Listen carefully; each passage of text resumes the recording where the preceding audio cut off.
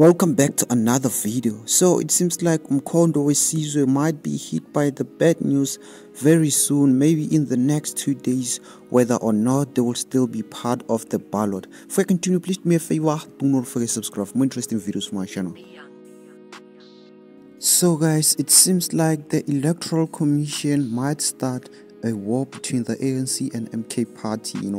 We already know if MK Party is to be removed from this ballot, there's possibility of a serious war between MK Party Comrades and ANC Comrades, because the Youth League president of MK Party already, declared war if they are removed on the ballot, So it seems like MK Party is a big threat over the upcoming elections. That's why they are making sure they are possibly removed. Fikile Mbalula and the rest ANC are really pushing for this, for MK Party to be removed.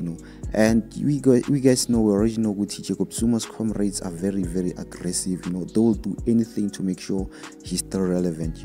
So I feel like the upcoming elections are gonna be the most interesting ever. As MK Party is still the big challenge for ANC.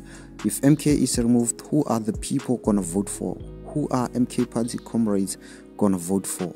So they will obviously go and vote for Julius Malema, because lately they've been, forming a very good relationship, because they also wanted to work together. So this might kind of work out for the EFF if ANC, tries and sabotage MK Party, and I already have a bad feeling about this, guys, because the reason that the ANC is going to court is the only way they know they're going to remove MK Party, because they are making sure they abuse every connection they have to make sure MK Party is being removed. When it comes to judges, the ANC has them in their payroll. We all know that.